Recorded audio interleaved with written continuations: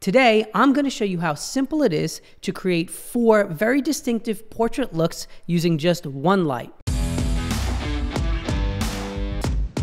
Before we jump into the video, make sure you download my free PDF, 5 portrait tips for the studio photographer. Don't forget to hit that like button, drop me a comment, and I would really appreciate if you were to subscribe to my channel, because every single subscription goes far to help me to continue to create entertaining and educational content like this, and I can't do it without you. While you're there, also visit my sponsors, use my promo codes for deals on everything from gear rentals to software to even clothing. And if you want to purchase any of the equipment that I'm going to talk about today, I'd greatly appreciate if you use the links that are in the description below as well. Today I'm going to show you how you can use one light to create 4 very distinctive portrait looks.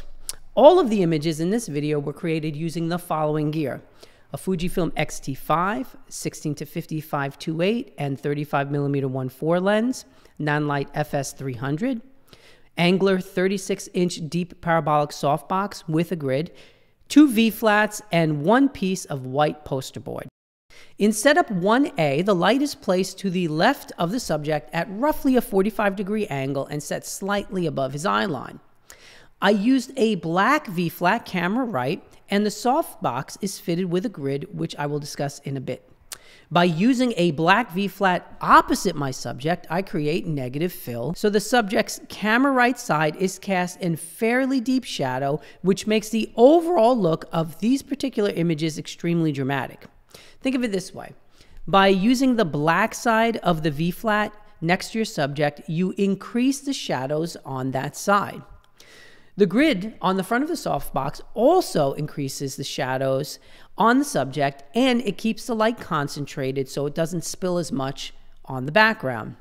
With the grid, you're going to be able to create a circular area of light that's very tight, which you can see clearly in a full-length portrait, and it has a pretty dramatic and unique look to it. You can use this setup to take everything from a full-length portrait to 3/4 to half to even a headshot without moving any of the lights. All you have to do is zoom in, like I did with my 16-55 Fuji lens. Now, I call the next setup we're going to discuss 1B because everything has remained in the exact same place as before, except now I've flipped around my V-flat so the white side is facing my subject. Check out the massive difference that this makes in the images. The light still retains its directional look and shape, but the heavy, deep shadows on the camera right side are now much less dense, and we haven't lost any detail to totally black shadow. Everything is much more subtle by just flipping our V-flat around, because now the white side of the V-flat, instead of absorbing all of the light, instead bounces it back onto your subject. In most cases, I honestly prefer this to the first setup because I don't like all of the detail lost in pure black, and I prefer to have more subtle transitions from lights to dark in my images. But there is a time and a place for both, and it's really up to you as the photographer to judge what's best depending on the situation and what it creatively calls for. Now, if you're brand new to studio photography and you haven't really done any of this before, I highly recommend starting with a setup similar to this because it's super simple to create some awesome results without a lot of fussing around with lights.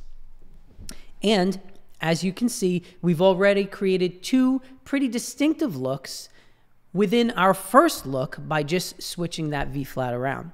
Now, in setup number 2, I've taken my light and I've placed it above my subject, pointing down directly at him, angled towards him. When the light is above your subject's face, the shadows will now fall under the chin, which helps to accentuate the jawline. This will give you results sort of similar to what you would get if you used a beauty dish, but because this modifier is much larger, the shadows are going to be less harsh and the overall effect will be more subtle. Just as before, though, this setup will work great for a full-length portrait or a close-up of the face and everything in between, and you don't have to move any gear. I really like how the shadows also fall behind the subject onto my backdrop by using this particular setting, and I intentionally place my subject directly in front of the backdrop because I love the shadow play and how the shadows on my background interact with the shadows on the person.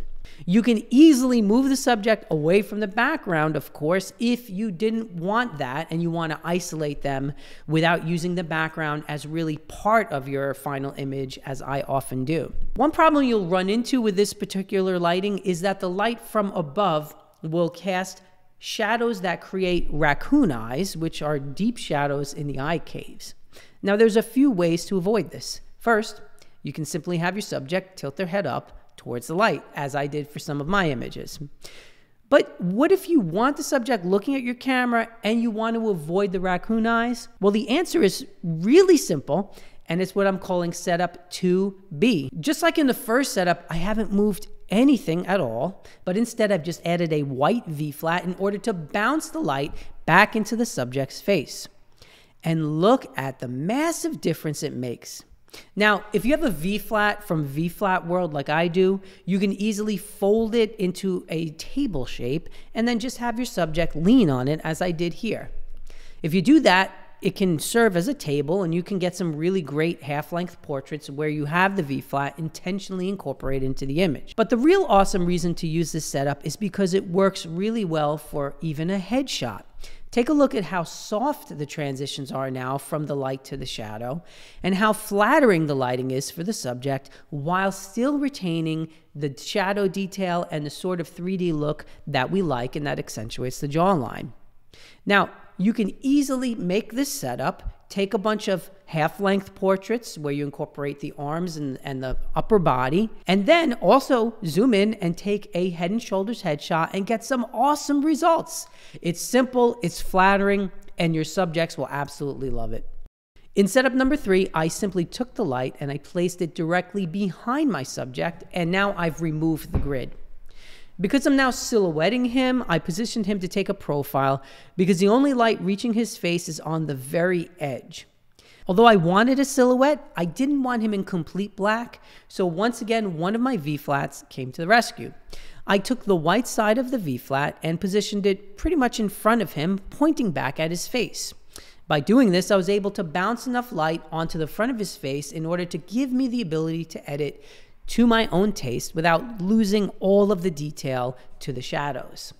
I paid very close attention to make sure I got a small triangle of light on his cheek, sort of like the shape you'd get from Rembrandt lighting, because I feel like this gives a lot more interest to the photos and the overall image we're creating. Now, finding the right exposure here is going to be very challenging because if you properly expose the front of the face, the rest of it is going to be blown out.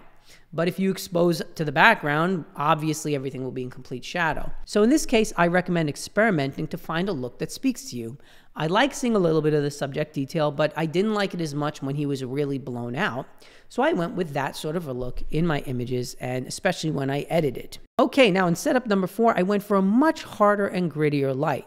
I did this by removing the softbox completely from the light, and instead I just used the reflector. I positioned the light very, very close to my subject, high above his head, and angled down sharply towards him so that the shadows were really quite deep. Just as before with the V-flats, the white poster board served to bounce the light back into his face, and although the light is still very hard, very dramatic, that little bit of bounce into the shadow areas helps to retain the dynamic range of the image, and it makes it much easier to edit without crushing the shadows.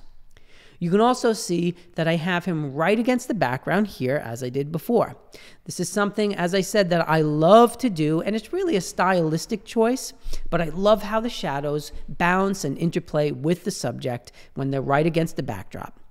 Again, if you don't like that look, simply move them away from the backdrop so the light isn't hitting it directly.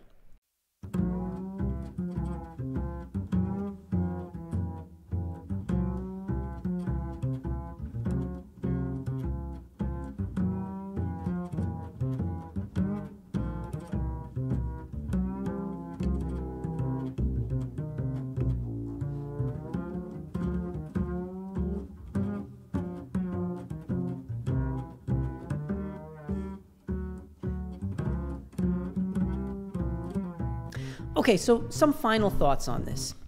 One mistake I made in my journey as a studio photographer early on is that I would buy a modifier, use it once, and then never use it again.